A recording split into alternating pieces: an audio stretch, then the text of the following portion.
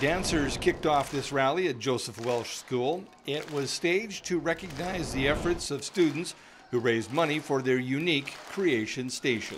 When the students came to us this year, they put on a wonderful PowerPoint presentation and explained what they wanted to do. And looking at technology and the way the world is now, it was a great idea, we thought, for them to start looking at things, taking computers apart and playing with science.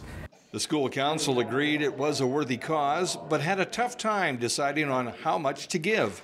They settled on a cool $1,000 for the kids. We wanted it to be something to really give them a push to go get, a unique item or a whole bunch of little items. I thought that they were just joking at first, and then but they were actually really serious, so I thought my mind was blown. This creation station allows students to learn about science in a more personal way. I think it's going to help them learn because now they don't have to look through textbooks and they just watch videos. They can actually use hands-on action. The students are very pleased about their effort to reach the goal they set out in front of them. We started with it in our heads, and then we worked it so it will actually become true. The enthusiasm that the kids have, they're super happy, excited. It's great for the school, it's great for the students. For Go Central, I'm Jim Claggett.